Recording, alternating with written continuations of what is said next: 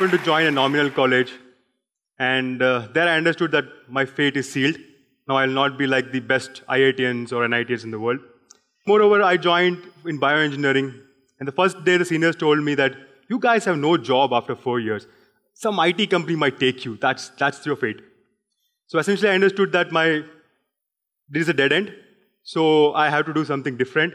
And there, I started experimenting with science and technology. Instead of thinking about future, I thought, let's do something in the present.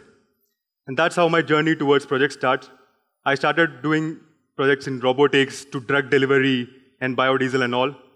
And like that, once I happened to enter into a conference hall like this, very cool, there was a professor from Harvard who was speaking about these exceptional materials called as carbon nanotubes. And he said, these materials are like 300 times stronger than steel, or just 1/6 of its weight. Electrical conductivity as high as copper, thermal conductivity as good as diamond. So I thought, yes, this is my material. I'm going to get this and do something big out of it. And I thought I'll make a biosensor out of it. Carbon nanotube essentially looks like this, but not this big. It's like 1/1000th of a meter. That's small it is. I just Googled out the price. And it was like per gram costed around $400, the quality that I wanted, per gram. So I just called up my dad first and said, Dad, can you just send me some $10,000? I just want to buy a few hundred grams of carbon nanotubes. And he said in a very nice manner, try something else. So, and then I went to my professor. I asked her, can I synthesize this in the lab? She said, you are just an undergrad. You should do something else, very small projects and all. Then I was not going to stop. So I thought, there should be some method. I just Googled out again to find out how it is produced. I understood one thing. You require a big furnace. You require high temperature, like 600, 1200 degrees Celsius and all. You need to have carbon-containing gases. And then you need to have this catalyst. So I know this, every furnace in the world has got this high temperature, this carbon-containing gases, in a vacuum atmosphere. So all I needed was a catalyst and a substrate to coat over that. So my next target was to get the catalyst. My guide told me that, okay, I'll give you some chemicals, but you cannot work after 5 p.m. So I need to take that chemicals. I took it to my hostel. I started preparing it in my room itself. And then we need to have the substrate. So the substrate was like typically platinum, alumina kind of things, which was again non-affordable for me. So there were some construction workers. They had this cement and sand. So we just went to them, explained the project. They understood nothing. They said, I'll give you whatever you want. You just go from here. And they gave us some cement. And we started experimenting with our own substrate. We made our cement sand substrate in the backyard of the hostel. Luckily, at 9:30, 12, 10 o'clock, no one saw us. It was safe. So after all this preparation, the next target was to get some kind of industry to test. There was a small rice mill nearby my university. So we went there. So I sent my team first. They went and gave the big lecture. And they said, we will reduce your pollution. We will do that and this. They said, we just pay 1,000 rupees per year for pollution. How does that matter us?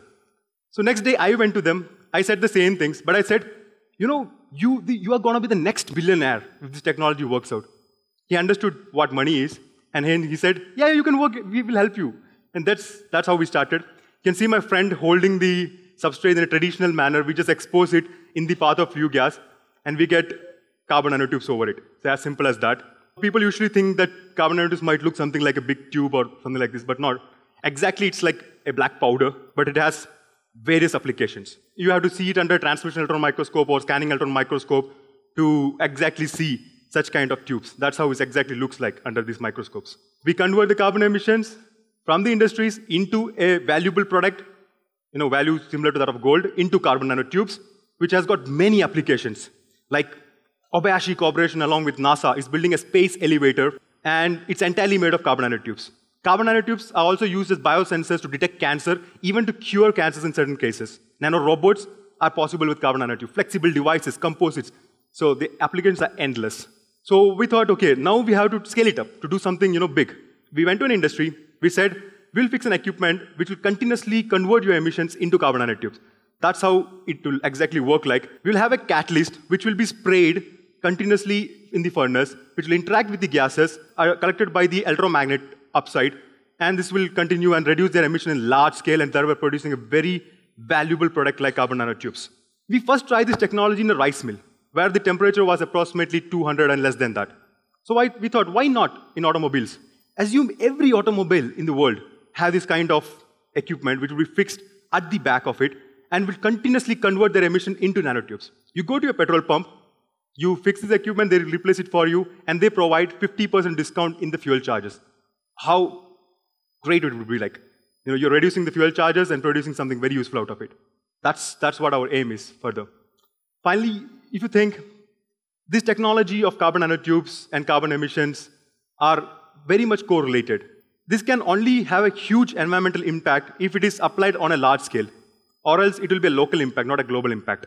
So we want this technology to spread in everywhere. Every industry should use this technology at least out of greed of making money, so that it will make some good impact on the environment and also produce a very important product like carbon nanotube, which will have large scale of applications, thereby providing many employment opportunities around the world.